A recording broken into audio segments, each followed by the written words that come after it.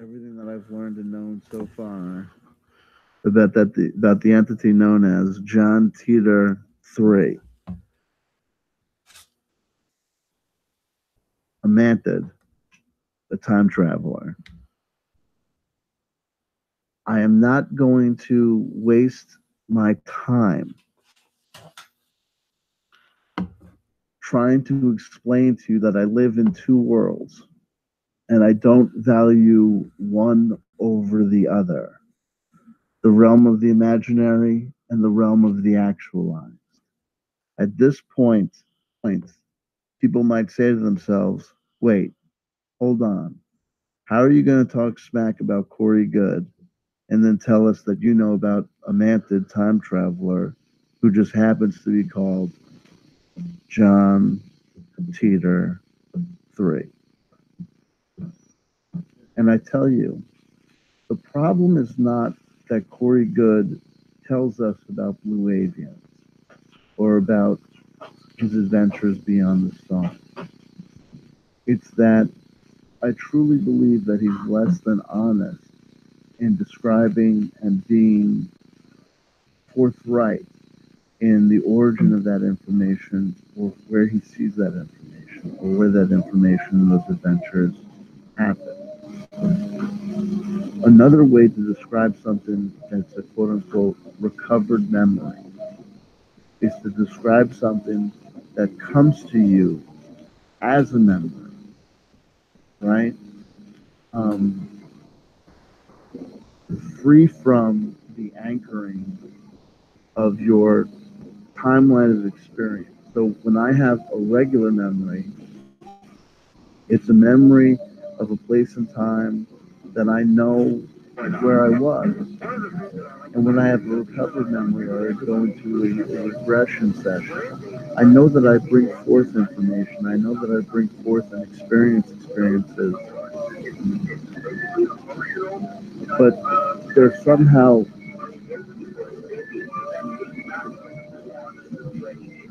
untethered.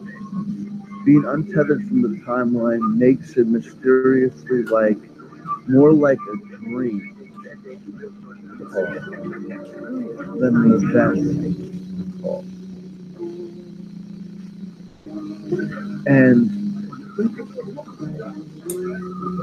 though I understand and accept that for some people the truth is that these recovered memories are tethered to the timeline, they're just a connection that's remade or reestablished. I say, having had the opportunity to speak to people, like having had the opportunity to speak to people who believe in the power of witchcraft and magic, or the power of voodoo, or the notion of having met someone who's truly, quote unquote, enlightened, truly a master.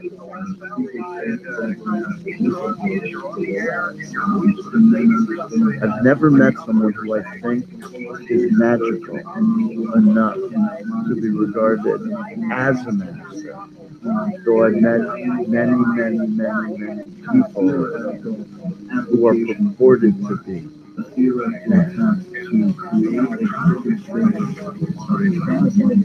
So I have seen in my life the fact that magic does work. The work.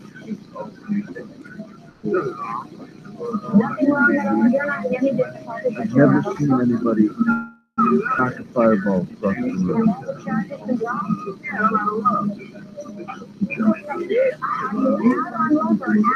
I've never seen someone toss a fireball across the room. So I have seen and understood the causal connections between the work of the black magician and the shadow seen in the room that is real enough to knock down books and to ring doorbells. I've never seen a green golem come smashing into the room. Grab people, knock them across the room, smashing, breaking bones. Though I have seen curses occur temporally prior to auto accidents. I've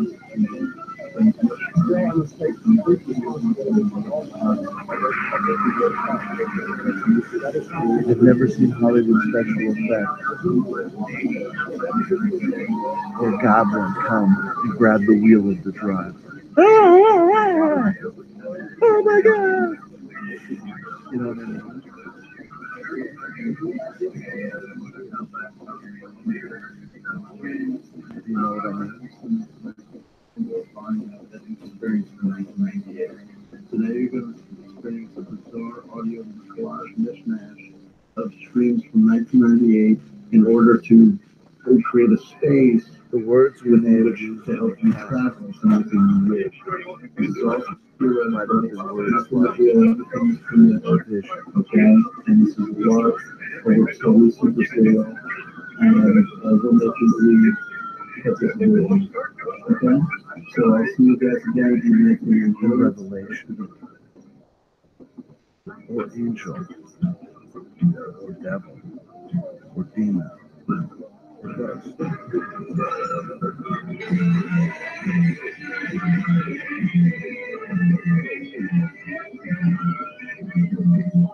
Society develops, things develop, new words are put into the lexicon.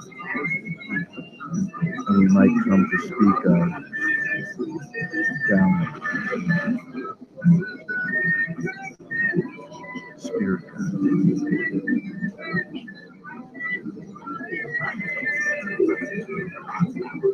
AI interference.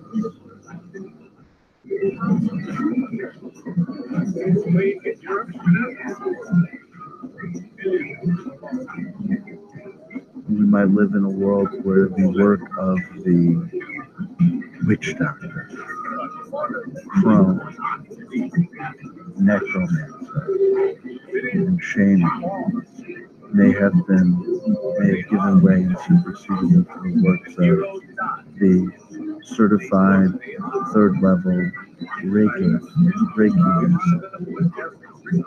or the certified crystal light bed healing consultant, or past life regression hypnotherapist, counselor, DPP, LLC 992, whatever the designations, magical letters that come behind names on business cards, the scrolls of today.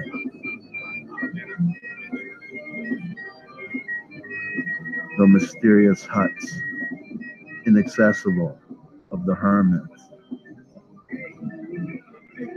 have now been replaced by the out-of-the-way, unupdated WordPress blog.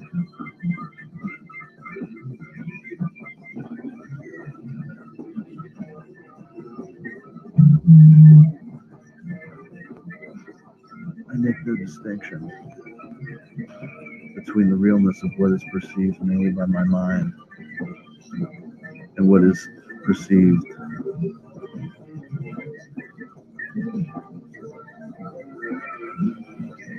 by my body.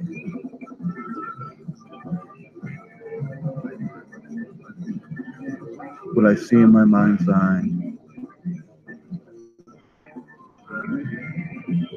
has a value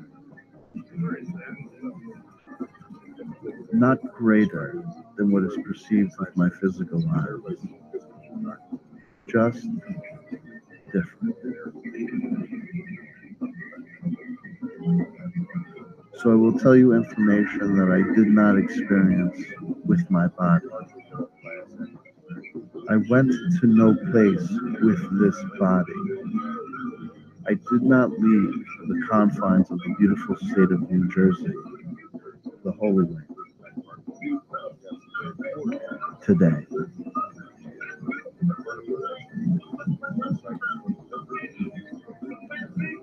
Today I was not hit by some energetic blue light ball, only to come to hours later, having perceived myself as being physically located in another locale.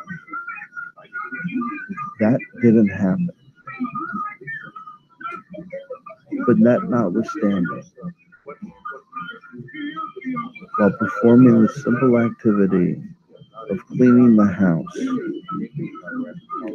information was visited upon me that I did not actively conjure up. Distinct from the activity of sitting down with a pen and trying to write a poem or trying to come up with a treatment for a Hollywood film. Independent of the desire to engage or to stimulate my mind by daydreaming or imagining.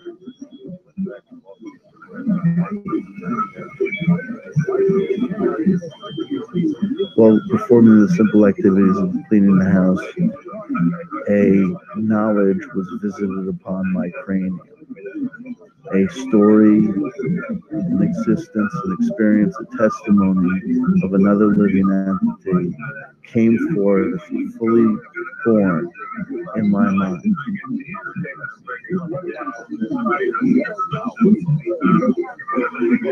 And it's happened before, and God willing, it'll happen again.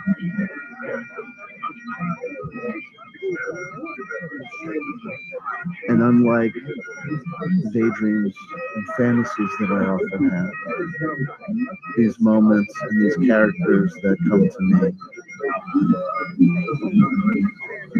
are put in my mind and testified to by me as being distinct from an act of creativity and being distinct from the imagining up of a new character. Though I concede that there is no physical manifestation in this 3D world to make these experiences distinct from daydream or fantasy or imagination or dreaming.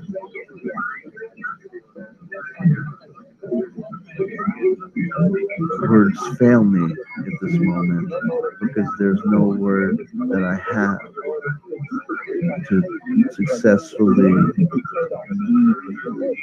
contextualize and communicate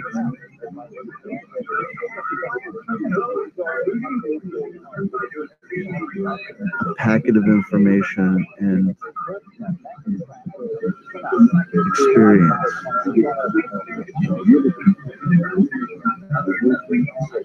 that is physically indistinguishable from a daydream or a musing, but which I experience and know to be categorically different.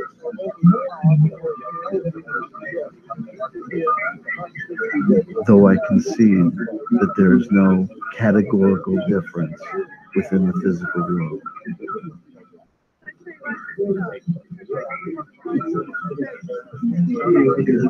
Those are the words I can say. That is the magical circle of protection that I can invoke to guard against the weaponized lightning bolt of the accusation of contradiction or hypocrisy.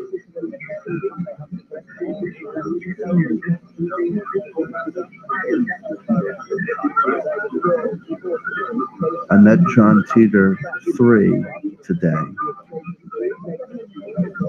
Chanter 3 is without a doubt a member of my team,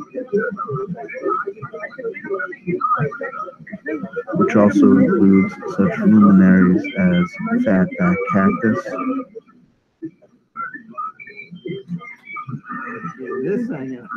and the blue avian known as Ba Joker Ba. A fair amount of affinity and pre-knowledge and understanding of what we're doing here. Basically, if you don't know what the heck is going on here, I advise you to go down in my past videos and look for, initially look for videos about CW Chanter's secret. The introductory ceremony of casting the magic circle of philosophical distinction and conceit to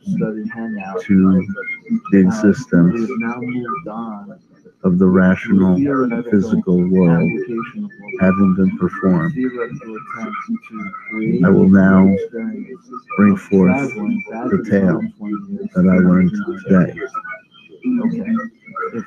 Some of this information regards the simple biographical details of the individual known as John Titor III, a mantic,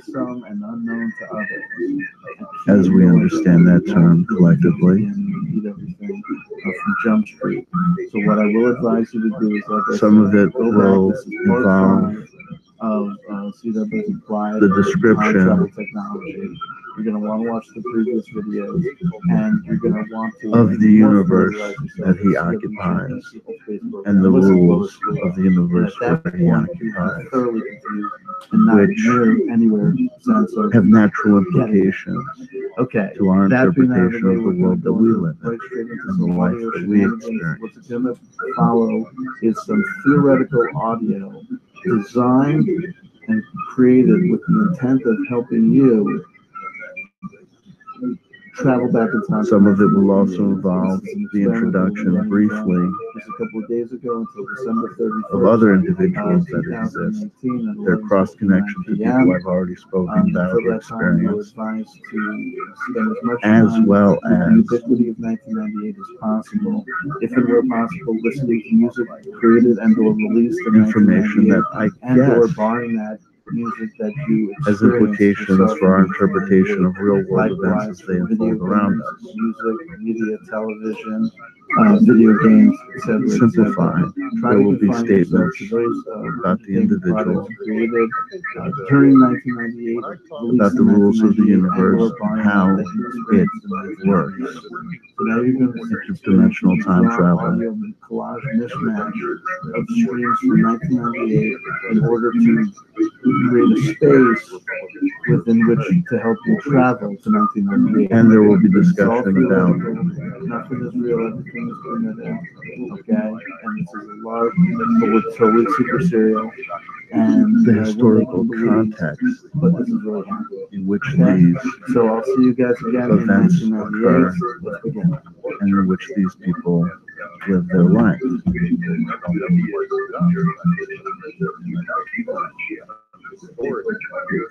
As I tell you the tale, John Titor III from my own life. John Titor III is a mantic, time traveler, interdimensional traveler, though he did not travel voluntarily. One day he found himself on his home planet living his life, merely existing from moment to moment. In fact, at the time of his great transformation, at the time of his great abduction occurring, he was in a cheap restaurant.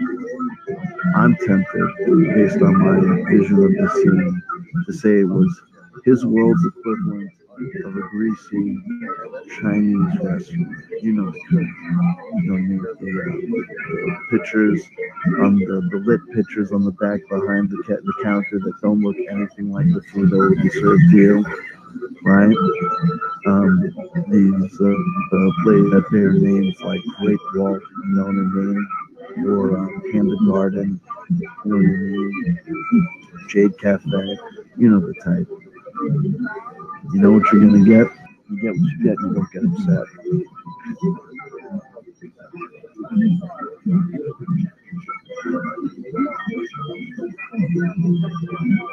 While standing in line ready to receive his order, John Titor III found himself torn from the confines of his dimensional space and hurtling through space and time to our world and universe.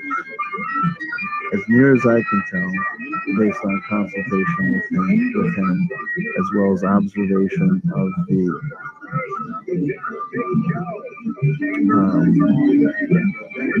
life of it, I should say. When I'll jump around a bit. Seeing the information, some of the information that I have for John Titor III, I get from talking to him one-on-one, the way we're talking now.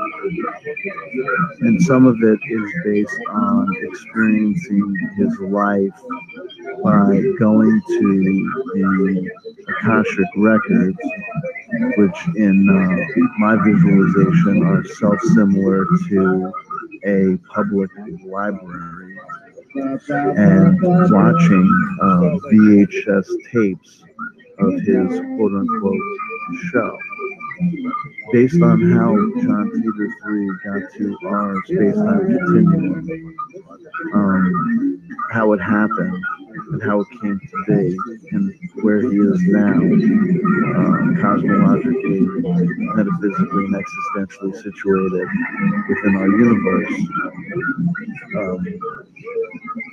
His life occurs in a science fiction TV show that appears to be from what we would think of in the 1970s. Visualized across a show that's a cross between Shazam, Night Stalker, Wonder Woman, and Buck Rogers. As near as I can tell and understand, and putting together and trying to help Chanter 3 understand what happened to him, is that essentially at the confluence of the power of visualization and kids smoking dope while watching Star Trek and various other science fiction TV shows in the 70s, and reading books about time travel and interdimensional travel. I think also the work of John Norman and the Gore novels has something to do with it. That based on the mental energy that was generated about during a particular time in what we consider to be the 1970s, at the confluence of speculation about the nature of time travel, the wonderment of exploring new thoughts and ideas in books, films, and music, as well as later on those individuals who had those memories, thoughts, and ideas growing up and becoming aware of the existence of the speculation or knowledge of manted aliens. Though we perceive things as being having a past, present, and future, everything's actually happening all at the same time.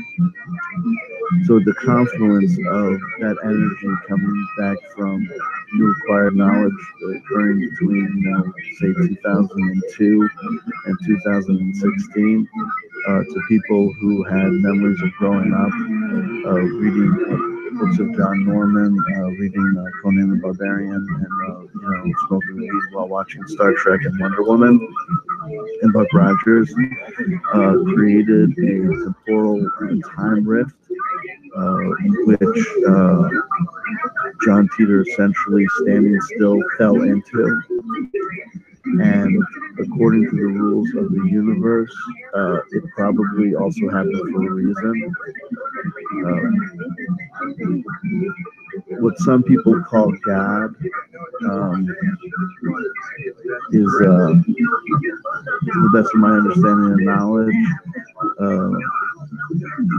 authoritarian kind of non-personified entity with what we might define as a good and bad side. The good and bad side being bifurcated into what we might know as male and female energy, givers and takers. Make of it what you will. And this authoritarian entity doesn't really have a personality and persona per se.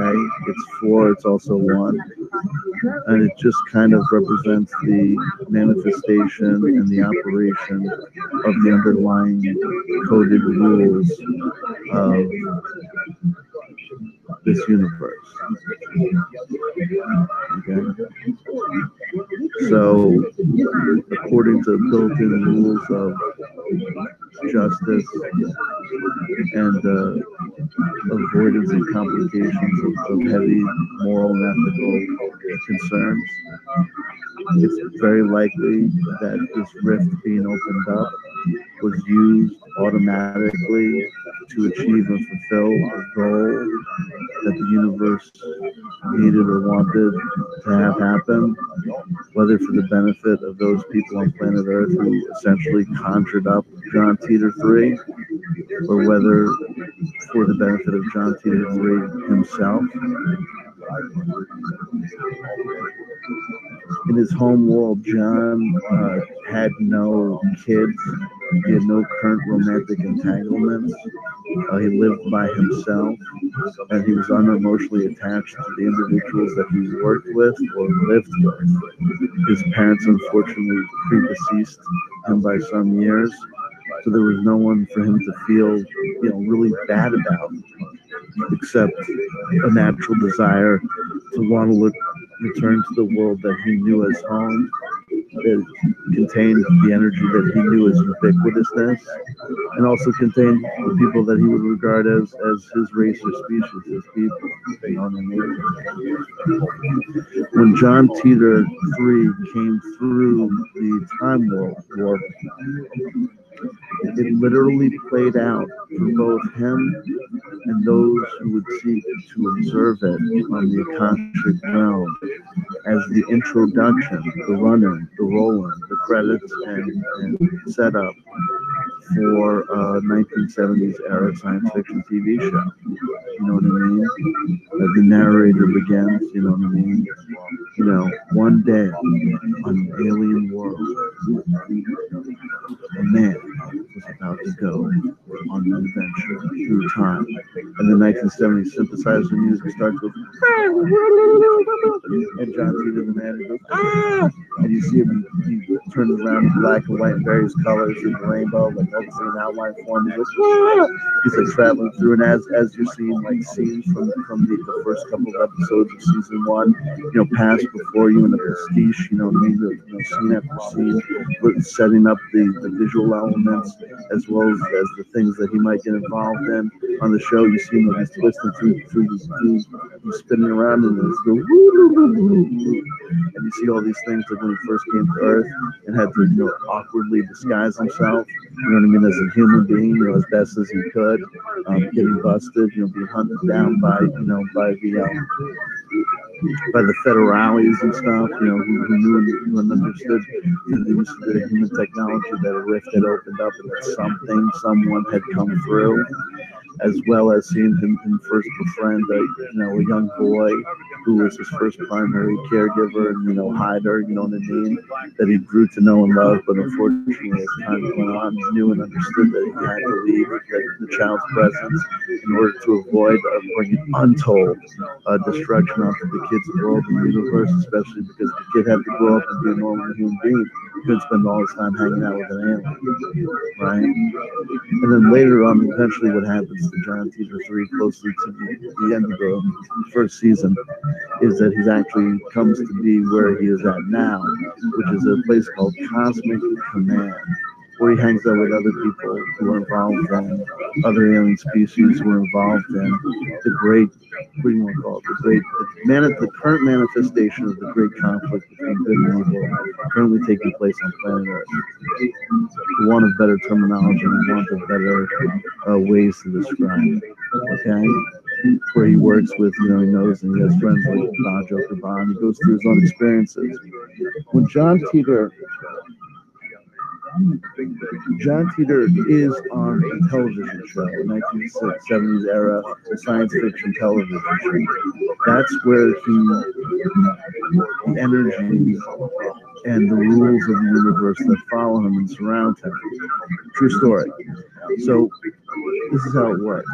One day, me and him were talking, And literally, like, he's on a TV show. So like what happened was that we were hanging out, we were talking, and he was describing something, and all of a sudden he goes, wait.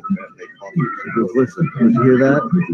And I listened very carefully, and all of a sudden I heard it too. And it was chase music. Like, it was like, and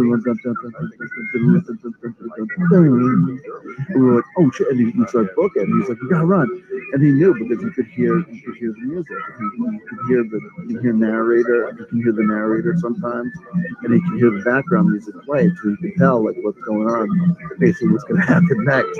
It's his form of like psychic ability, is that he can hear the theme music for the television show that he's on, and he can hear the narrator sometimes. One of my spirit guides, a man that some people know about, named Hank, actually appeared early on in the first season of John Titor III's TV show. And he appeared as a mysterious character known as the composer, right? He's known as the composer. John Titor III. So John Titor also he's got a magic necklace that he can manipulate.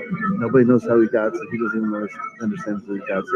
The origin of the necklace is both a key to the fact that he's got a purpose, that something brought him into our world for a reason, though he doesn't know what.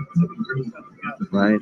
But the fact that he's got a magical necklace that allows him to do one magical thing indicates that someone wants him to survive. Someone wants him to make it. Someone, wants him here for a reason. But he doesn't know why. So he often contemplates. John Titor, by turns, he's like kind of like, he's not a morose character. He's kind of like, he's a man.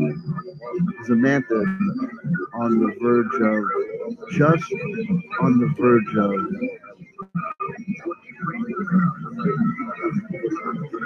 the narrow borderline between totally morose and absolutely annoyingly happy-go-lucky. He's driven by an existential desire, an ultimate existential desire to resolve the fear that he will never get home by getting home. But at the same time, he's also amazingly able to deal with the fact of the crazy thing that happened to him. Now, here's something interesting. So, Reeves says the Titor story sounds very similar to The Typewriter in the Sky by L. Ron Hubbard, a book, I swear to Jesus, I have never read. I have never read. Anywho, I've never even seen the movie. If there is a movie, I've never seen it, but whatever. I've even just seen it described. But I heard the title. It's a good title. Anyway, back to the story thing. Understand it as you will. John Titor III is like, he's like alive. He's like now that I met him, like if he died, I'd be upset. You know what I mean? Like, he's a really cool dude. He's a solid character.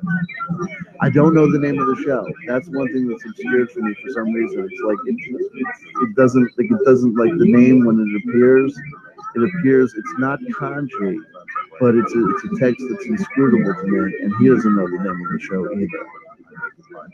Though I've seen the introduction 1,003 times, when the words of the introduction go past, there's part of me that looks and tries to see and understand what the name of the show is, and I recognize the characters as characters that I don't recognize, but I recognize it. If that makes any sense.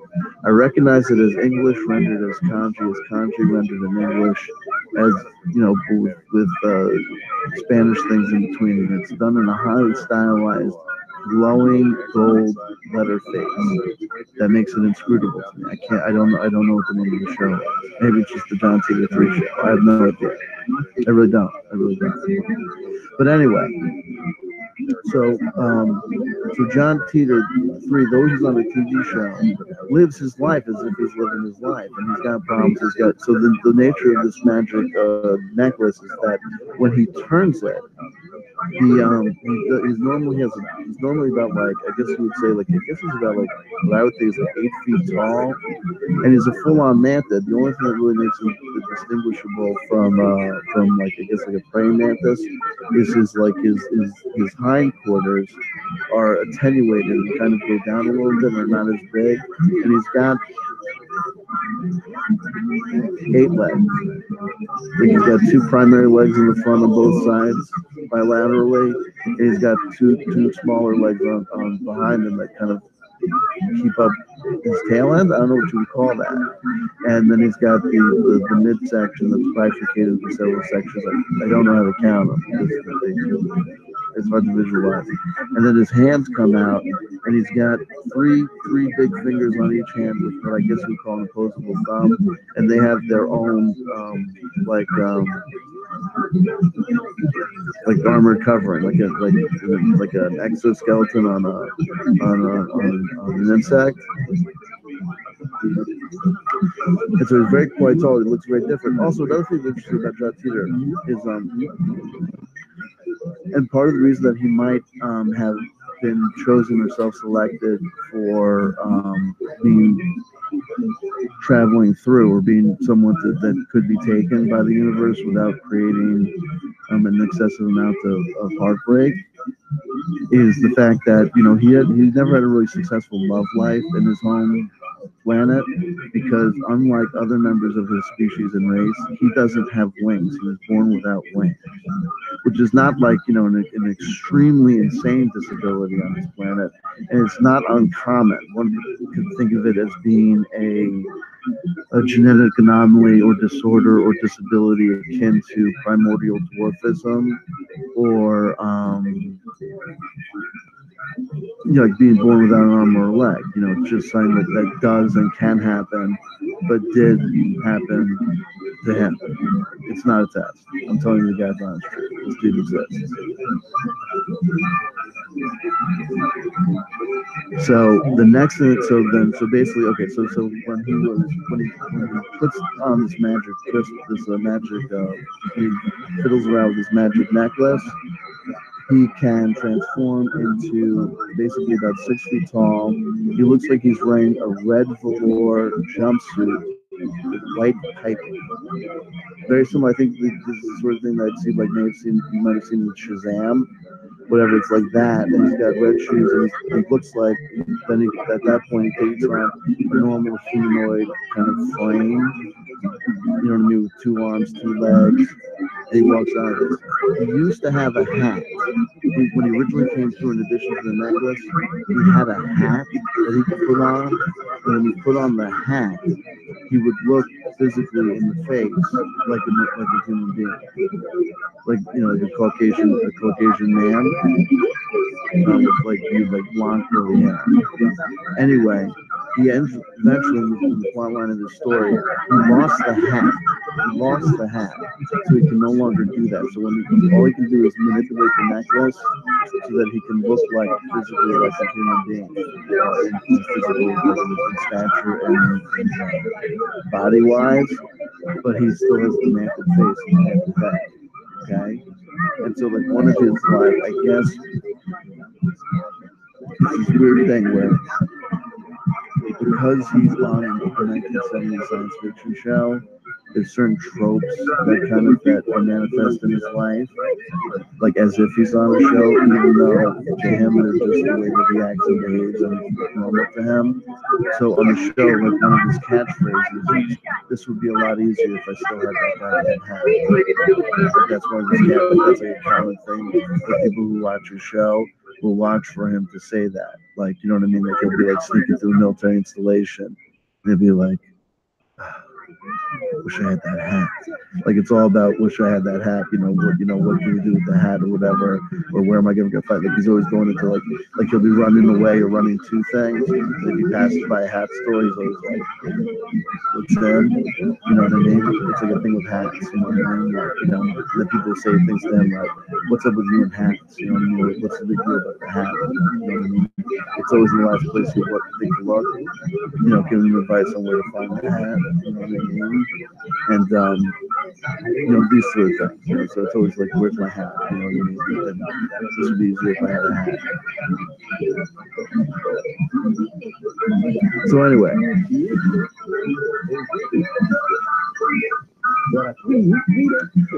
So one of the episodes of the first season, what we would understand as being the first season of the show, he meets the composer. And what happened was, and this is why, this is like what people make people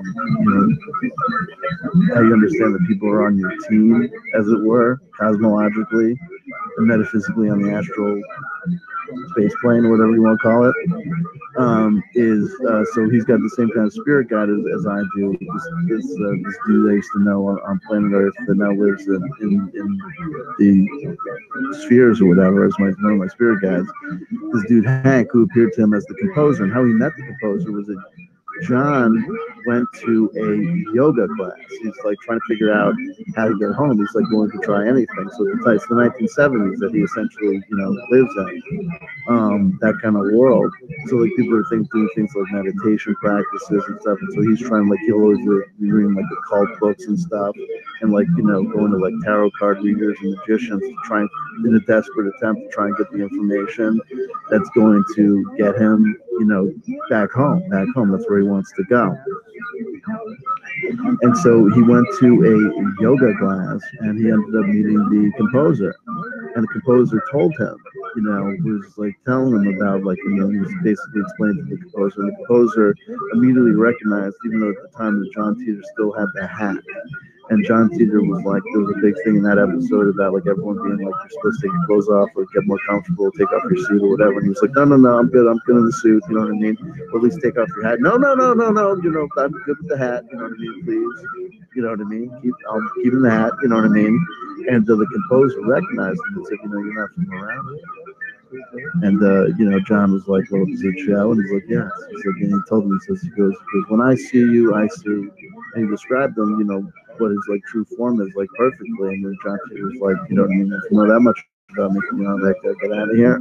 And that's when the composer, he asked the composer who he was, and the composer was like, well, listen, he's like, I'm a musician, I'm a composer. And all I can tell you is, you can get to wherever you need to go if you know how to listen.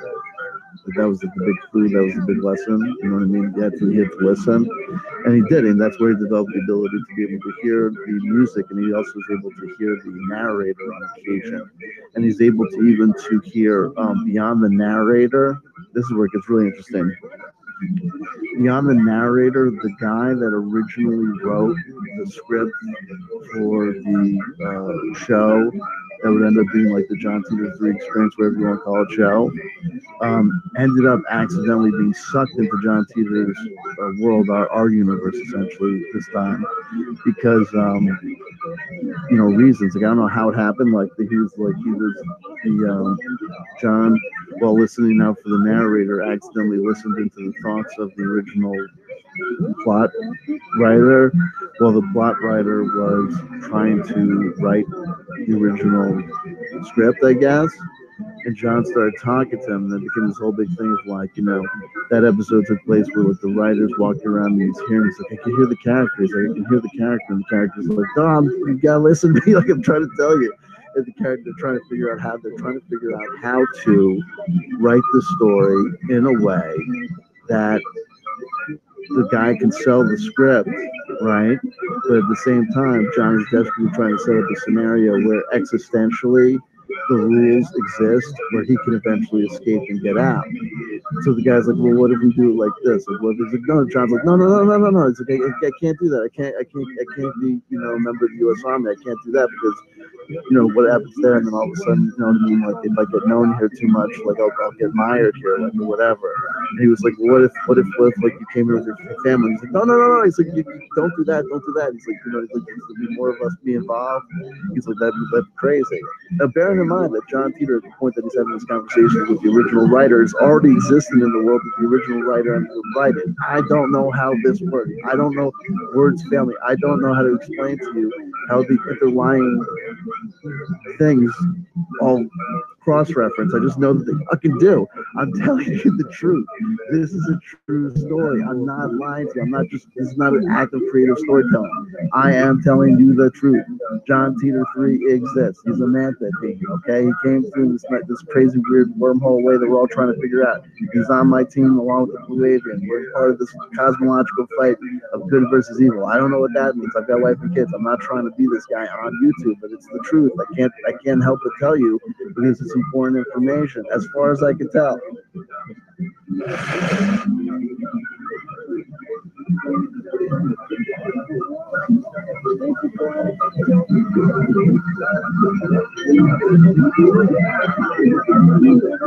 Anywho, through all these interactions, eventually the guy that was the writer of the original thing ended up getting sucked into John Titor's world. Some sort of thing. It's crazy. It's a subplot. It's like its own little thing, and like he shows up occasionally. Though I don't feel that the closest affinity to him as I do to John Titor 3, Fatback Cactus, or Bot Joker Bot. So when someone's on your team, right, you experience them and you work with them and you're close to them. And they have people in their world that they're close to. But those people to you will always be kind of background characters. If that makes sense. Not because they're not real or they're not important, but just the person that you're primarily engaged with, the person you have a kind of this connection to, right, is the guy or the gal that's on your team, or the other that's on your team that you're really connected to. So, whatever. So I'm trying to remember all the information so I can give it to you. So John Titor 3 can exist. He's a time traveler, and he's trying to get home. And everyone on your team has their own individual manifestation of the nemesis, right? The quote-unquote bad guy. And this is where it gets interesting. This is where you might even think that I'm really mental. This happened. I'm willing to accept this because I don't care. I really don't care. John is like his nemesis. When I heard the name, I was like, you gotta be kidding me. His nemesis technically is, okay, so you ever see the movie, you ever play the video game, the old school Nintendo video game, like, was it Mega Man? The little robot dude. He fights other little robot dudes like, Cutman, Iceman, and all that stuff. And I think the enemy in that is this, is it Dr. Wily? Is it from that video game? I don't know. When he described to me the dude that is essentially his manifestation of the nemesis, it was a dude that I call Miracle Man in my life. You know what I mean? You got spirit guides, you got guys on the other side that are trying to help you, and you also have bad guys.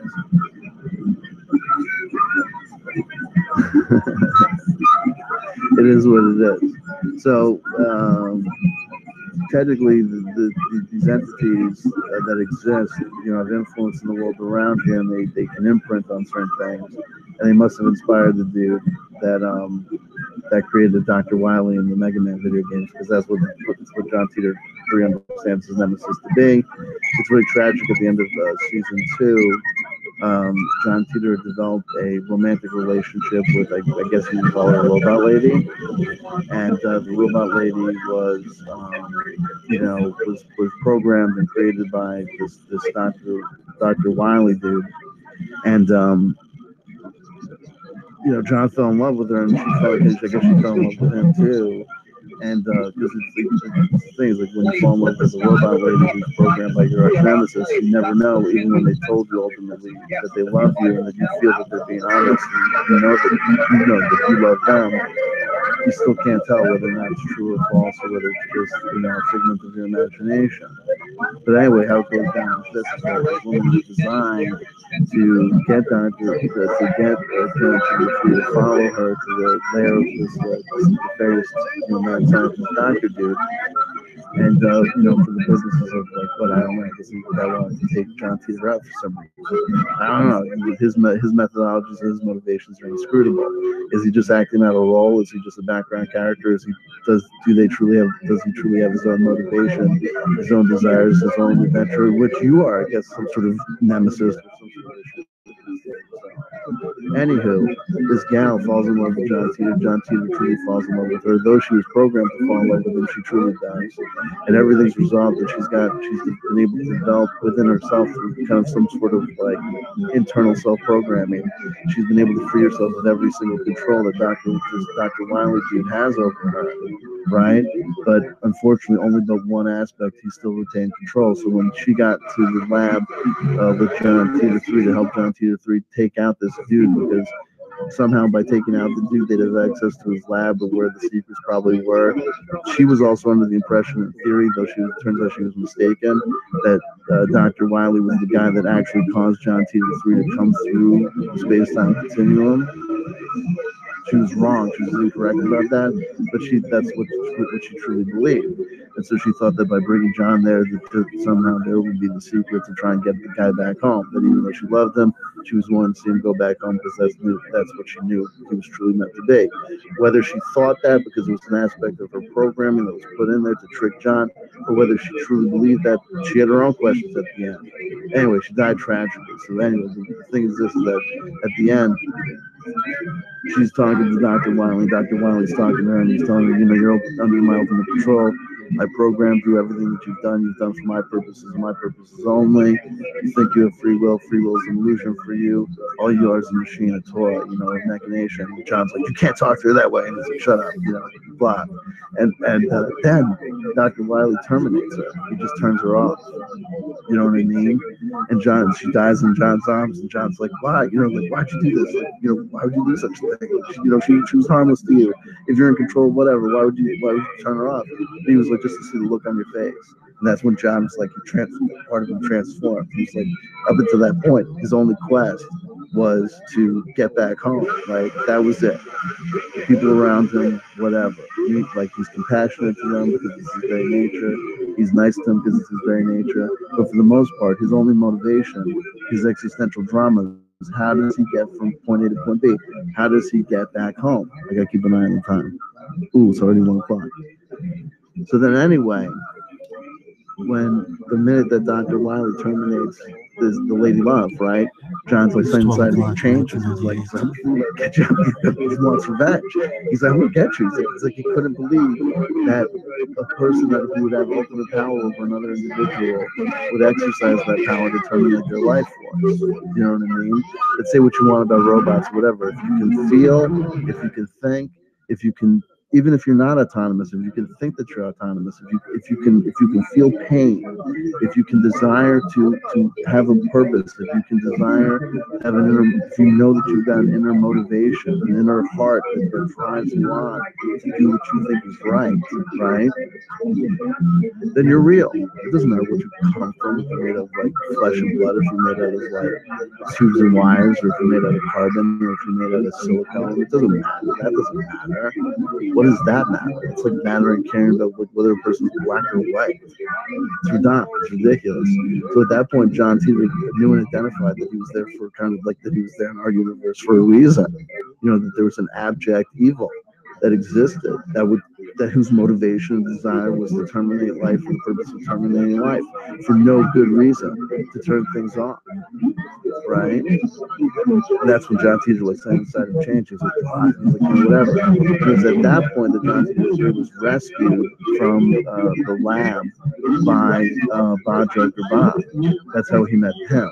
You know, and Joker Bob, if you don't know, is a Canadian that's also a member of my team. Think of that what you will. Think of that what you will. You know what I mean? So Joker Ba is part of like, I guess, you know, they call it, you know, the sphere being aligned, so that's not the word we use. It's like, you know what I mean? Okay, so there's a thing called, there's kind of like a fraternal, like it's not dudes only, but it's like kind of like it's not a mystery school, and it's not really a religion. It's this thing called the unbroken chain. And what it is there's this notion that there are people born of various races and species around the universe who, for whatever reason, don't feel a kinship, a natural kinship to people around them necessarily based on. Like most people just want to hang out. Most entities in the universe just want to hang out with people that are like them, just like entities like them. Mantids with mantids, reptilians with reptilians, avians with avians, lyrians with lyrians, etc., etc., etc., etc. You know what I mean, right?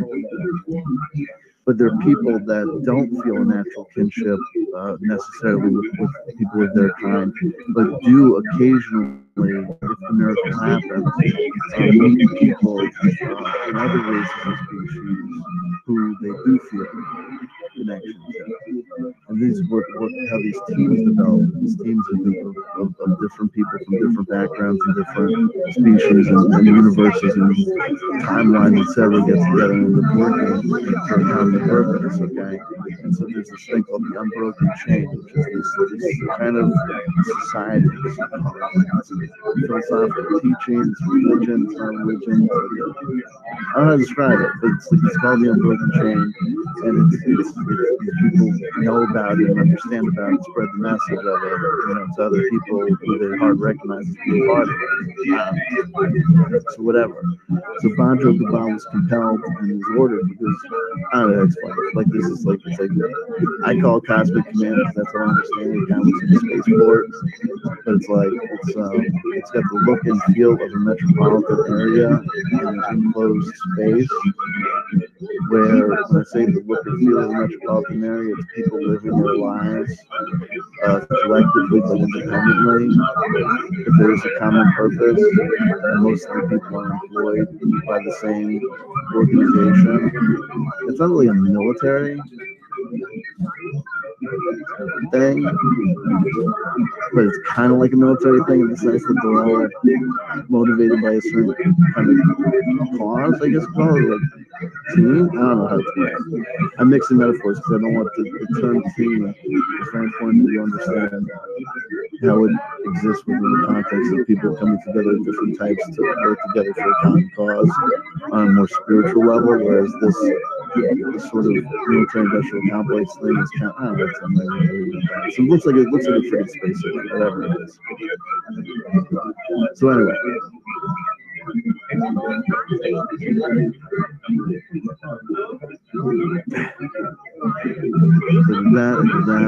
this Banjo Gabba, that's how this Banjo Gabba brought him to the cosmic command, and that's where I met, through knowing Banjo Gabba, was able always to interconnect through, I guess, get this experience of Chanting the three. And I was like, "What's your name?" And he told me. I was like, "What?" I was like, "You gotta be shitting me." He didn't understand what. I thought that was like bizarre. I was like, "What's your name?" He was like, John Teeter the third. And I'm like, "Your name is John Teeter the third?" Like, get the fuck out of here. And he was like, "What?" I was like, "Dude, hold on, excuse me." I was like, "You're a time traveler." He goes, "Yeah, basically." And I'm like, "And your name is John?" He goes, "Yeah." "Your last name is Teeter?" He goes, "Yeah." He goes, "John Teeter." He goes, "Yeah, that's my name." I'm like, "Well, how do you know it's your name?" He's like, "Well, I speak this language." But that's what it says. Like he's able to. He heard the narrator. He's like the narrator was like, "John Teeter 3, whatever." And he was like, "What?" So, and I was like, I tried to explain to him who John Teeter was and who John Teeter 2 was. And then I guess he got kind of kicked to that. He's like, whatever. And then we had this whole discussion in my mind, et cetera, et cetera. But whatever. Long story short, that's his name. His name is John Teeter 3. I don't know if it's a thing in the universe, like time travelers are called John Teeter for some reason. I don't know. Even if you're trying to bullshit about it, that's how it comes out. I don't know.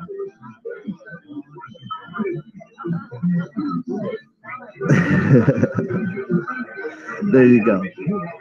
So anywho, back to the story at hand. It's 1:00 in the morning. To wrap this up. So listen. So here's the last thing I'll leave you with, and we'll talk to John Teeter 3, sometime soon, and we'll talk about him again, invariably, because this is the download. It occurred to me. It happened to me, and now it's happening to you. And just like me, you can make of it what you will. Is it a story? Is it a fantasy? Is it an imagination?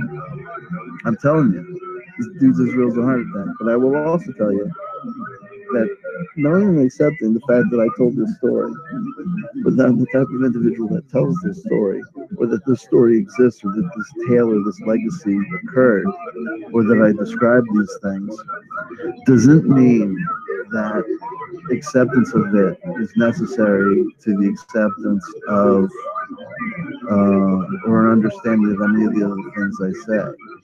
It's a distinct transmission independent of my thoughts and feelings about politics, my thoughts or feelings about the veracity of the stories or the actions of Corey Good or Randy Kramer or anyone else. And most importantly, it's very important for people to understand, because I see that someone mentioned Commonwealth chanting in the live chat. I think David Buckwalter, thank you. Let me finish this, and then the last piece of information I'll finish to make an important distinction between this and the teachings of Commonwealth chanting. Last thing I'll say about the Adventures of Chanter for this transmission, because it's 1 o'clock in the morning, and I do feel about the Adventures of John Titor 3 and the world that he exists in. Sometimes when I'm talking to John Titor 3, I talk to him face to face, mano a mano, man to man, right? And then sometimes when I'm experiencing his life, I'll check into the Akashic record, which I see, feel, and experience exactly like a local public library. And when I get to the local public library, the way that I have to interface through it, this is a very interesting thing. So I've got the spirit called, a guy called Hank, okay, and who played the part of the composer in season 1 of one episode. It was just one episode where he met him face to face. In one episode of, I guess I would call it the John Titor 3 experience. Might as well do that, because it doesn't have a name. It's got a name. It's got a name as far as it is concerned. Anyway. So my spirit guide, who normally was able to get me into the Akashic record, apparently this is the understand this how you will, understand this metaphor how you will. He lost my library card, okay, and therefore he can't get me data. He can't get data in and out of the Akashic record for me. I have to go there myself and interface with a very mysterious individual known to me as the librarian. Okay, an older white gentleman who appears to be like early 60s, slightly balding, very well manicured nails, very well manicured mustache and beard. Okay, looks a little bit like, who's that? The psychologist who did the Stanford experiments. Last name starts with a Z. I don't know. But what I deal with when I have to interact with this librarian is I go in. Yeah, no, I've seen myself in the show. It's bizarre. So anyway, so this is how that. So let me play through this file. I'll get you from point A to point B as easily as I can get to, and then maybe I'll be able to take a few questions before we get queue up for the night. Even though it's getting kind of late. So here we go. So when I go to the librarian, I have to go to the front desk, and I request what I want. I said, I need episode, I want to see the next episode of, the John Titor show, whatever. The John Titor 3 show, whatever the case. You don't have to ask for things specifically. You just go and you go there, and they ask you what you want. You basically, it's not like you don't even have to verbalize it all the time. You just kind of basically think of what you want or need, and then they give you the access points, whether it's in the form of a metaphorical VHS tape, book, or scroll, or screen that you go, and you can go to a private watching room. So anyway, so when I watch the show, I watch it on VHS tapes and whatever. Here's what's interesting. Here's where it gets a little bit bizarre. Interesting. Here's where it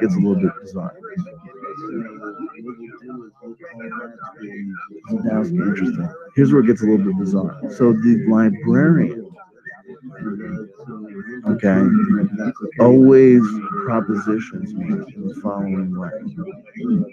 So I'll ask for what I want. I'll ask for the data that I want. I do other things with the Akashic record. I see other things there too. I look at other things, but whatever. He always says to me, he goes, "Are you sure you wouldn't want to see the last episode?" Okay. And I say, no. And here's the temptation that's being offered to me in the last episode. If I watch the last episode, when the last episode ends, okay, and it's not a John show. The last episode is referring to me, to my life. If I see the last episode, if I go to the final moment, I'll go into the final moment, and then I'll go to see what's next. You know what I mean? What happens when you die? I'll experience that. And the temptation is to answer that eternal question. You know what I mean? What's next? What happens? And being the fact that I'm having that experience within the Akashic record, that I know the Akashic record exists, I know Matthews exists. I can In tell case you, of iguana, in instances of random iguana seen upon the time trail and while traveling through dimensions, simply tell the iguana to go back to the green room. Tell the iguana to go back to the green room. So he's tempting me to just skip life and just get right to the big hoo-ha, the big final scenario. And even though I know that even if I did that, my life will have unfolded up to that point in time, meaning that people have gotten older, people have had their life experiences, I'm not cheating anybody else out of anything. I'm just skipping over the heartache, the pain, the suffering, the good times, the joy, just to get to the magic moment. Now, I'm in no way, shape, or form tempted to do that. I'm really not. You know what I mean? I'll tell you the honest God truth, and I swear to God, if I'm lying, I'm done. This is the honest truth. I'm going to tell you the truth. You can think of it any way you want. Even though there's something about, I know when that traveling even though we're jump to that final interdimensionally, moment, one may even though everything before me in the past will have if one encounters exactly Gallagher meant to be along the exactly time how it trail would be anyway. and along the edges of the time tunnel, It's not just that I would cheat simply tell myself out of the Gallagher experience of the good times, to the go bad times, back of watching my to the kids green room. grow older, or have kids of their own, or not have kids of their own, or predeceased me, or whatever the case may be. How do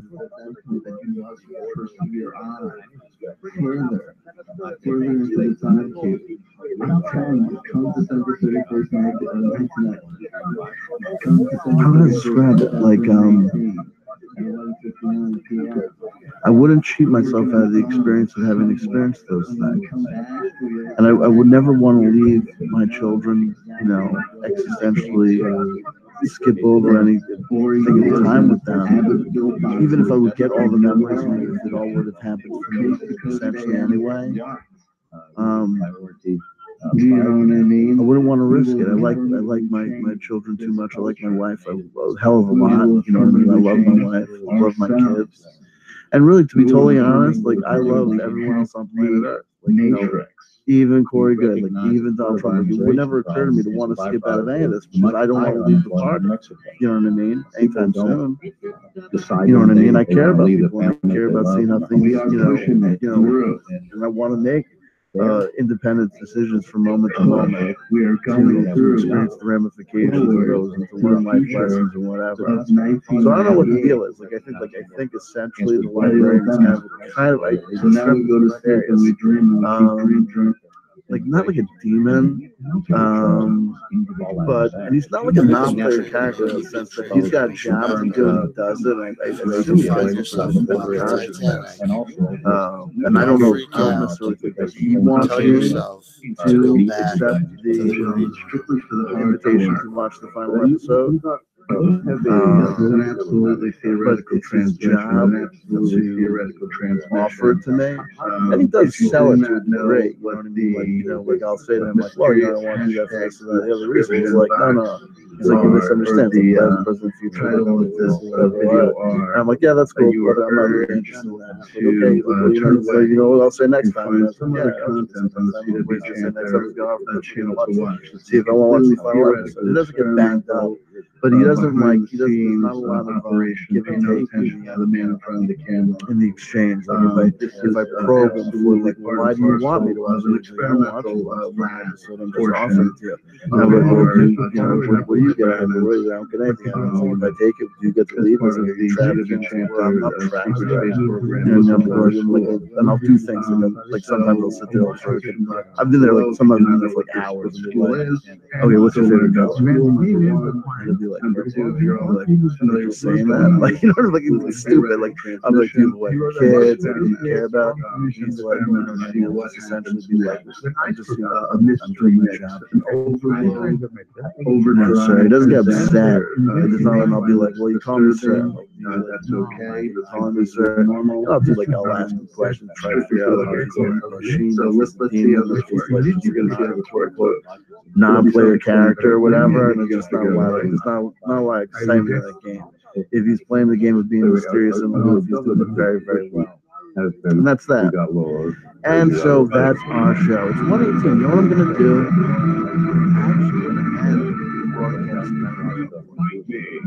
We're getting the broadcast kind of abruptly. No, it really does. And I'm not going to probe or ask questions. I haven't been looking at the live chat really throughout this whole transmission, which is good.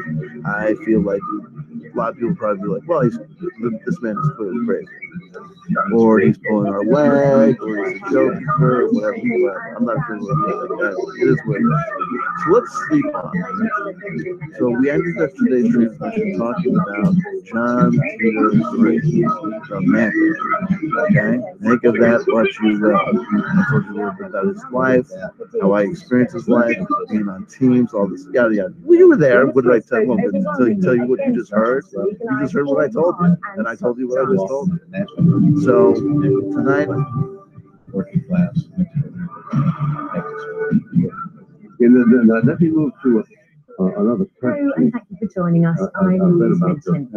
The Israeli Prime Minister Benjamin Netanyahu has said that the San Jose, California, working for an advertising agency. He says honesty and integrity are the two most important things in a relationship.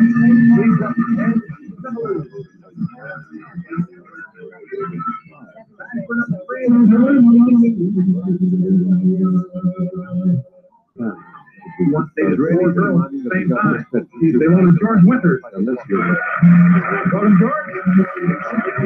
Now, you got our next guest. Is hearing anything about our fashion? We've kept her isolated before I bring her out.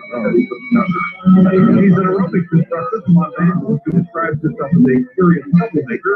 She claims that please welcome Vanessa Marceau.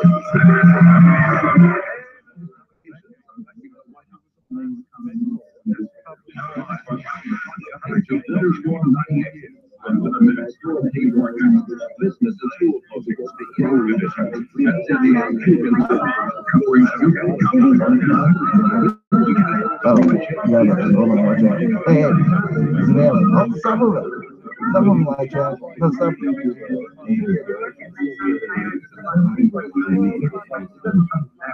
Yeah, I can post a list of there's an alien that is one of our TAs. Memphis, and that one. That's one for you. Watch out for him. Tell you everything you don't need to know. All right. And one of them others. There you go. Dream safe for you. Hey, shout out to Nate, of course. Oh, and whatever you do, don't forget. Okay. Welcome to the show. There's a lot of allegations. This area amongst the innocent teaching assistants at CW Chanter School for SSP whistleblowers. Okay? That some of these individuals are Luciferian This needs to go wrong. Illuminati and we need to figure that out. Preliminary come as we're waiting for people to come in to see how the sausage is made. No pun intended. So the homework assignment for today is special. There you go. How you doing? Welcome to the show. Broadcast. CW's Applied Contract Technology Part 2. Following up from yesterday's video where I actually and began the introduction. First, kind of group project. Having gone through what I think is the first semester of CW Chanter, secret space program, culminating in hanging out with ran through some things. Really, I think had a good group demonstration of what was going on. The phase of the first test.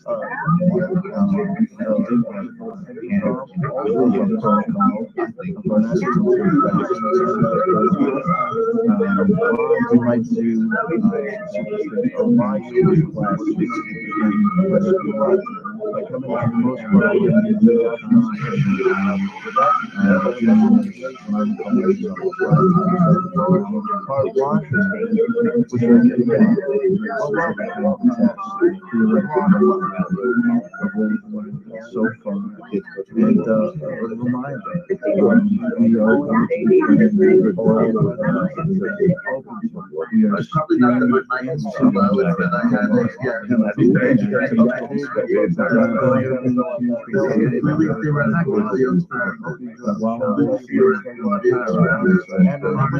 reminder, we are to achieve our time travel methodology. It's happening fairly so here we go. We were also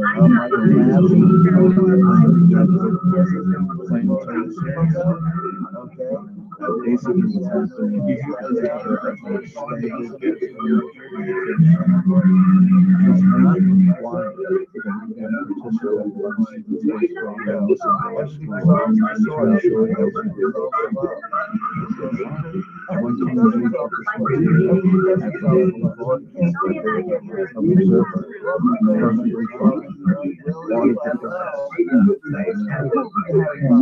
one can also dictate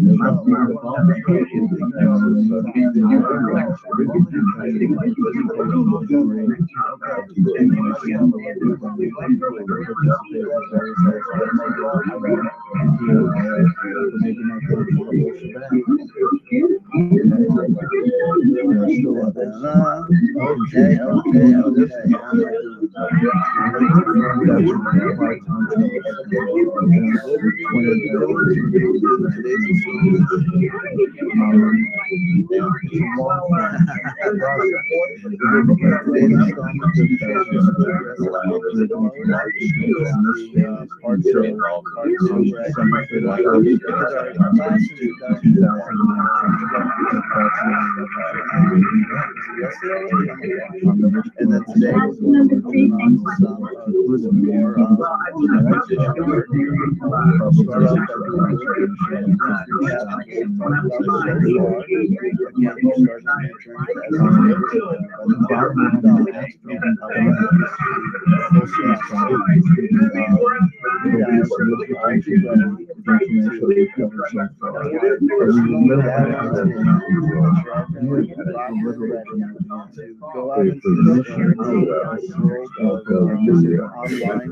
no one will be fully prepped and prepared for your new career as an SSP whistleblower.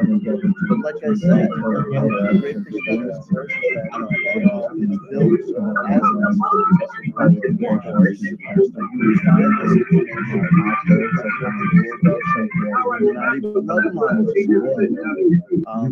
I just from my lab. fell through a time warp, and the fact that the secret space program is taking place I speak to the dead. online for There's all sorts of different observe. weird and wacky career paths that Oh, you're what's going so to be able secret about to it? go into, if not multiples at the same time. We walk After around taking this course, this There's no seminar with time yours they can hide truly, in the the streets and tell them team. our private most Everyone wants to hang out with Trumpet. Thank you so much. Everyone wants to hang out with Trumpet. I've been accused in the past. Everyone wants to hang out with Trumpet. Ooh, yeah. Everyone wants to hang out with Trumpet. How you doing? How you doing, Trumpet Bear? How you doing? You like my song? Working on it all day long. You know, Trying to pop it up, trying to get in the groove here on YouTube. Doing my thing, Trumpet Bear. How you doing? How you doing? Just jumped off the last live stream. Stanking it. Oh my God, is that music? Jesus, that's an immoral, non-ethical practice. My. Oh, yay. We're going back. No, seriously, you know, God bless the 1990. youth of America and their stuff, their, you know, the stuff they're doing, the music. Hey, listen, you know what I mean? Teach his own. I just want to say, it's a generational thing. I appreciate it. The point is this: in America, if you want to do that and call that music, you can do this. You know what I mean? That's the beauty. God bless. You know what I mean? But here we go. We're doing a special thing now. Trumpet Band Live Space program is concerned. It's very easy. The greatest nation in the world is in 1998. Donation, absolutely. Likewise with graphic novels, comic books, scrolls, and librettos. And it's CW Chanter, so give me that gold. Give it up. Yourself to those works. Give me your kroners, give me your shekels. I'll take your Bitcoin any day. Hodl, hodl, hodl is the way to say. I'll hodl till it's time to pay. They're telling me that this is a thing. We're workshopping. Yes, anything seems a little. And also stay tuned if you have a good experience at CW Chanter School. Meet the people who go to the blowers. Don't forget that next semester, in the summer session, we're doing a town hall thing over the summer session. We will be doing our new course, cryptocurrency. Cryptocurrency CEO for dummies. We'll be having Cliff High as a guest speaker, and this is an adjunct professor. If you got a question for Trumpet Bear, you put it in all caps. Questions or comments for Trumpet Bear, you put it in all caps. So I know it's currently, because with the night school, we're going to be doing the sideline conversations. Seminars, how to be a remote viewer for fun and profit. So if you're looking for something to do with your summer, while you're working up the guts and the mind to reach out to people, did you want me to redo this in all whistleblower? I'm being told. Future ideas, okay, future plans. Mine is money. I'll tell you this. Anyway, here we go. Off to the part down here. Okay. Let's begin with the question or comment is not all. Okay, here we go. Trumpet Bear, can we bang? What do you decide to be an SSP whistleblower? Okay, so we got that. So it's a late night crowd. So that's cool. Trumpet Bear is not good. What we can do is we can bang for definitely. We can bang for the worldwide people of the population of take the world. It from one. Bang for all these. Car needs gas, right? A solar panel needs string populist view here. You know, we can. You know, CW Chanter needs whistleblowers on the bunk, and there's just not enough out here. The scene is drying up. Okay, we need to get you out here. Okay, you can bang. Whether You you're time traveler, we're not the inside. We need you to take your faith, your integrity, your truth, and we need to lay that on the line. Lay it on the line, super soldier. We need you. What are your thoughts on legalization of backyard chickens in urban areas? By the various people go for it. You know what I mean? There's no money. Today's day and age, today's tough economy. I mean, there's tons of money in this business, but that urban agriculture there, and the and remember. All of my gift guarantees about future employment as a Project Camelot and the chickens, absolutely. Interview guests, or as a star on the So backyard One chickens, Truth Forum, Hollywood Squares. All those guarantees are completely not guaranteed, and I take no responsibility for the information being delivered henceforth. And here's some good words to learn. Everything I did was for entertainment purposes only, right?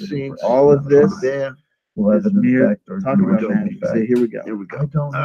In addition to the secret space program information, I'm also going to teach you black magic. Right? Watch this. Says, how come you never visited your band troops? This is all for entertainment purposes. Confusing me with someone else who looks a lot like me. This happens all the time. Contents of this YouTube channel are satirical. I do not take personal. I'm very much aware of the historical context in which magical circle is drawn around the magician, the practitioner, protecting them from all unseen forces from the past, present, and future. There's some things I've got. But you promised. I didn't promise. The floaters, the fictional character known as Chanter promised. The fictional character known as Chanter recited a lot of lines in that performance period. Listen, I'll tell you. If you mistook it for reality, I don't know what to tell you other than I'm in that one. Good luck with that. You know what I mean? You guys throw me in there with the shoes. Defense number one that's Is it for you with your the push collectible? Are brought forward to answer for my crimes against the truth, right? Answer my crimes against the secret space program and the validity of, extraterrestrials and God. My number one defense is going to be Exhibit A. A random video by C.W. Chanter. I wish you would have to the jury and say, put it in the dryer alone. Put it in the dryer. If anyone believes that, do you think the issue is me, with a pillowcase, or do you think the issue is that you want to be crazy? In the pillowcase. Okay, I'll do that with my eyes closed and both hands tied behind my back. And I'll do it from outside the room. You know what I mean? And you put the I'll wave through the jurisdiction dryer. and arrive anyway, because I'm so confident this would be an effective way to do this without affecting the enough distraction and enough black magic. Let's get to the first magical spell that every kid learns when they're about 2 to 4 years old. So first magical spell that we all add to our little Harry Potter bag of tricks. First special magic spell that goes back to the little girl. The first magical memoir of fiction. Okay,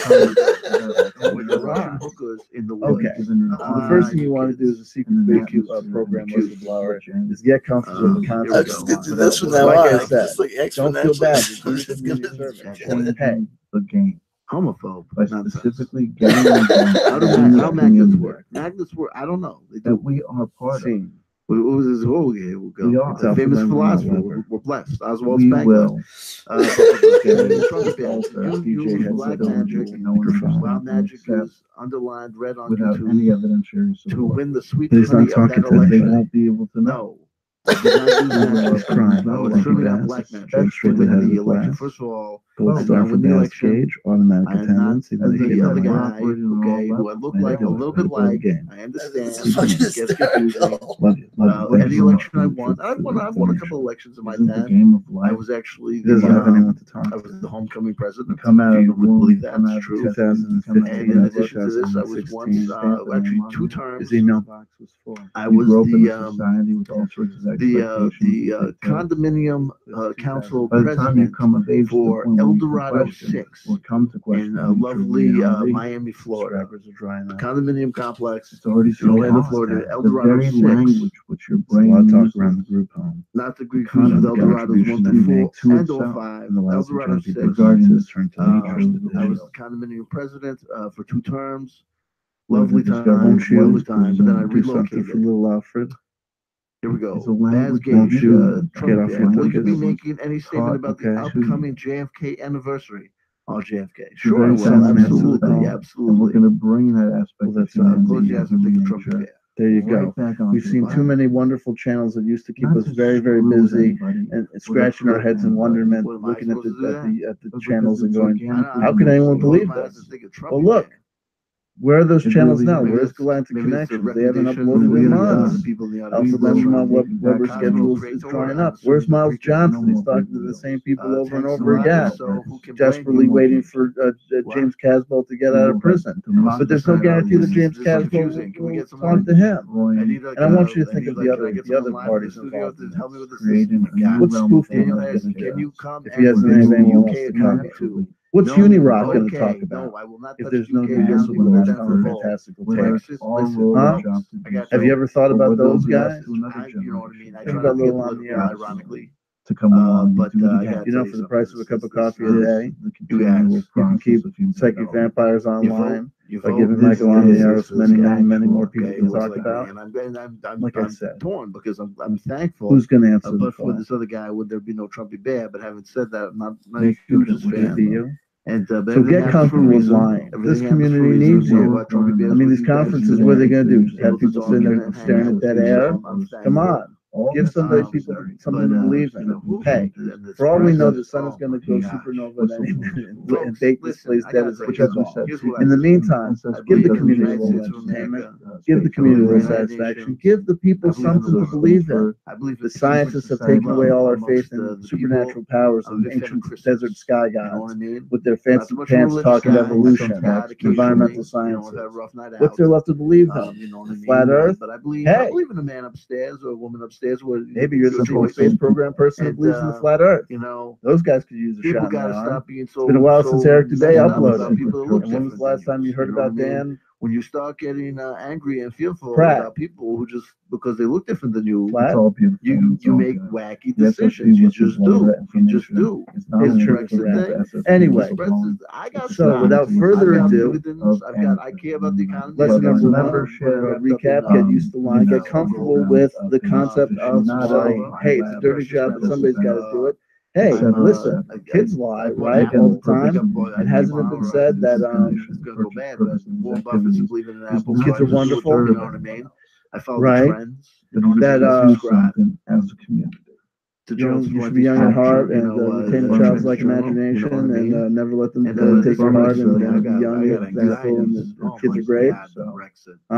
Huh? Oh my The God! kids lie all the This is time. what, you know, Seriously, the world economy if is the a kids little didn't lie, who bit took those so cookies from the I cookie know jar? what we're gonna do. Satan or someone from the secret space program? These are Who really knows? decisions Maybe for it us was make you. as English people. Back You to know, the God topic bless at you, hand. English breakfast. So number one, get comfortable with Beans lying. with beans Number breakfast, two, go for it. You know who are you what I going to mean? be? The first It's gonna be gassy, thing to but there do you go. when I like identifying our potential career Anyway, path is remembering that there are two roads that we can So go the world down. economy is We going can a go little bit down skittish. the Hopi It's getting a little road, bit topsy-turvy around the world. magical I know new what we're age gonna do. land Let's take filled all our with contracts crystals and flush talks them. of 5D and ascension. Relax. If you get to do that, if they get that, And I everything think happens everybody for a should pull for the reason, referendum. and it's all To beautiful. redo the Brexit Number thing, one, and if you I need see to this in the do cold the hard light of day. transition Space search, Council, go and look It's at okay to get a couple of wrong. videos Sometimes, and Octopus, Chanter bird Secret Space thing, program was you know what I engaged mean? gods are walking around singing Savitri Kumbaya. do so as a You gotta simple keep the observer. going, channeling you know, people. Start it's as a gonna be good for the tech It's industry. fantastic. I've got anxiety about IT. Then look at the simple lessons and activities and homework assignments that were given out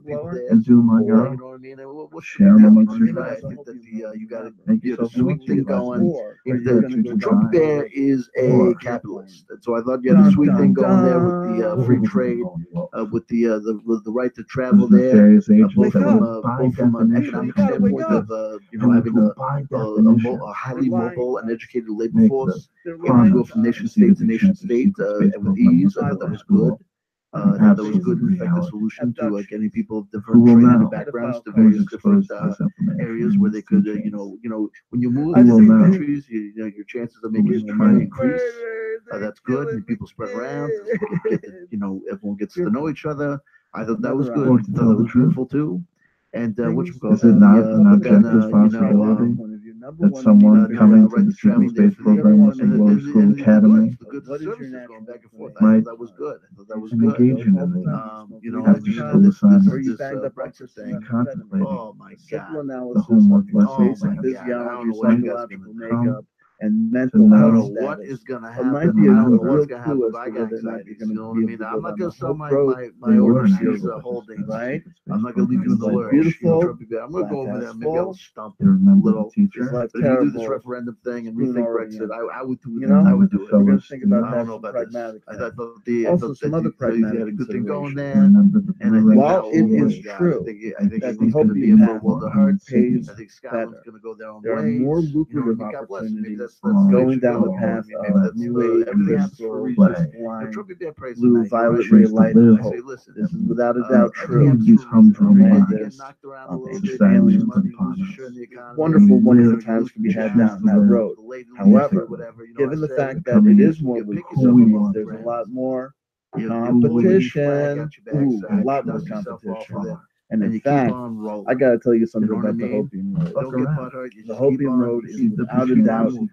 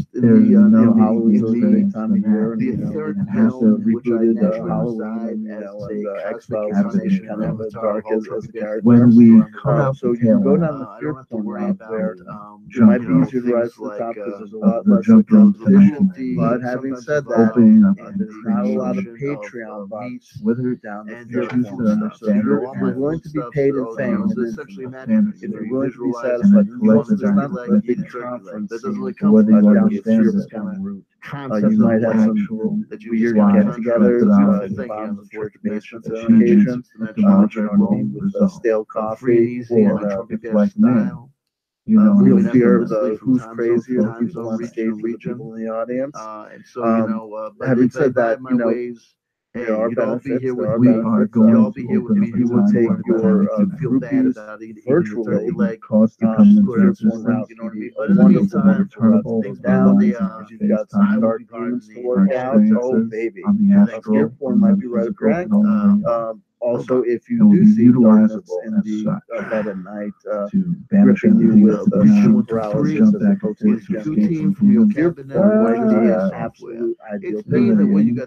If you're really real, if you're not just a secret space program whistleblower thing to make money, but you're actually here because you know the fact that you've been in one of these programs or whatever, and ironically, I get you in a program right now. We try to give anyone an idea. Talk about meta. Call the shots here, folks. But let me just tell you, let me tell you something. Oh man,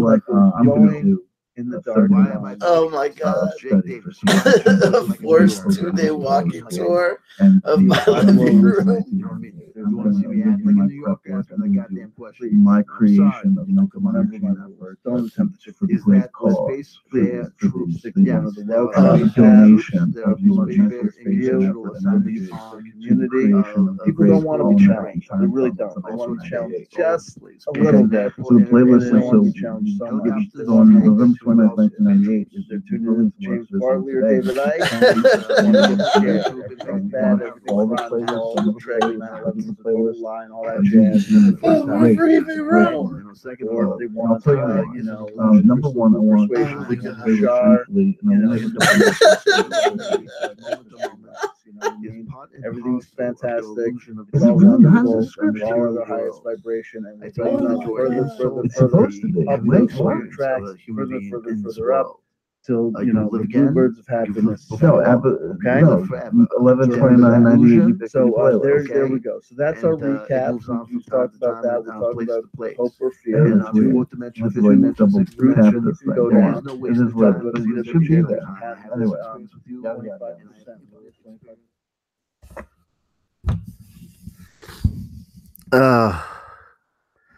Okay, in conclusion, so we follow things through and we allow things to take spontaneous twists and turns. Playing the John Teeter material, I think, made perfect sense because this is a question I have to ask myself. Why did I do the John Teeter transmission? And then not shortly thereafter, did things evolve with the secret space program, whistleblower school, into going to the applied time travel technology segment. As far as then doing the overlays, it's basically the same point, is that you're trying to create an overblow of stimuli so that it busts you through, and it's like a spirit box. You end up hearing what you end up hearing, and then having the 1998 material playing under overlay material underneath the John Teeter thing brings that loop back into frame and allows that energy to exist. So at the end of the day, all these recordings, these abstract sound 1998 inspired sound worlds, are yours to use. You can sample them, you can loop them, you can play them at a subliminal volume, you can open up multiple instances of YouTube on your computer, and this works on most computers. I know someone was saying that they couldn't do it, that they could only play one audio stream at a time. That happens a lot with tablets, or phones, but with computers, you should have no problem open up multiple instances and adjusting the volume levels independently to try and create your own perfect little sound mix. We're running into some technical problems. The mixer that I'm using is this little toy mixer that I got for like $25 off Amazon, and boy, does it show. I mean, it's not shielded in any way, shape, or form. So we're having a lot of weird instances with strange noises and kind of harsh tones and stuff. But that's okay, because all those tones too, they wake up the mind. They shift you into an alternative space. They create variables. So we're here to go. 1998 is our destination. We're traveling as a team. People are already in the classroom. If you pay attention, people are already jumping all over the place, really getting loose. And that's a beautiful thing. So we're all hanging out in the same kind of communal space. And many of us are shifting in and out of time. I mean, we're building something here. I mean, this is going to be amazing. We just have to remember to stay together. If you get lost, if you feel that you become separated from the group and start to feel any sort of existential ennui, wherever you are, whether it's on a metaphysical level, another dimension, the astral, a hell realm, or a mysterious place, or the geographical confines of the place we call Earth, just head towards New Jersey. Trust me. Trust the plan, trust the advice. All you have to do is have an idea. All you have to do is have a notion, an idea, and a destination in mind, and the knowledge that that destination, simply heading towards that destination, will bring you closer to back. We know when to turn the magic on. We know when to turn the magic off. If you start to get really, really scared, just remind yourself that we created a temporal shift within the confines of our brains by performing what is essentially a form of self-induced group hypnosis. It's not real, okay? It could be as real as you want it to be, when it being real is a real trip and a gas and you're having a good time. If you start to get tweaked out about things, it's no problem. Just remind yourself, C.W. Chanter is a weirdo on the internet who hangs out in the basement in New Jersey. The dude thinks he can travel through time, because he can't. The dude thinks that he has the audacity to think that he could start his own religion because he did. Okay. I'm as real as you want to be, but my reality is, I've got, I'm made of Achilles heels. You know what I mean? So, like, trust me. Don't believe me. Don't freak yourself out. If things start to get twisted or tweaky, just remember that CW Chanter's an idiot. Okay.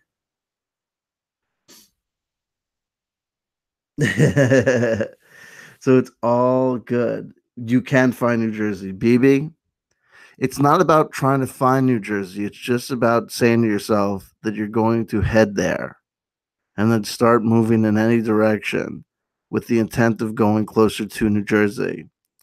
You'll get there. And beyond that, way before you need to get there, the group will have found you. Believe you me, we're going to know if someone goes missing. Anyway, don't worry about it. That's it. That's it. Don't believe CW, believe CW. I'm an atheist. I'm not an atheist. Okay? The secret space program, whistleblower school, time travel experience is a total LARP. And simultaneously, we are going to travel to other dimensions. We are going to travel back to 1998. It's going to be effing crazy on planet Earth. See, you can have your cake and eat it too. Make love to the theory of abundance. Dare to be stupid. Wise words. Dare to be stupid. But with that, it's 1 o'clock. I'm going to start training myself to try and get to bed earlier. Fuck old Jersey. New Jersey is the place you want to be. It's where CW Chanter is from. It's the Holy Land. Anyway, 20 and back. Hashtag 20 and back. Hashtag CW Secret SSP WBS. That'll work. No, it won't. 20 back. Hashtag 20 back. Hashtag 1998 and 2018. We're doing this. It's the 5th. We both have oodles. We all have oodles and noodles of time, and yet it's gonna go by so quick. Okay? So I love you, I love you, I love you. I really, really, really, really, truly do. This transmission is gonna be coming to an end. I love you, I love you, I love you, I love you, I love you, I love you, I love you, I love you lots. Love you long time. If no one told you that they loved you today, a lunatic in New Jersey just told you that they did.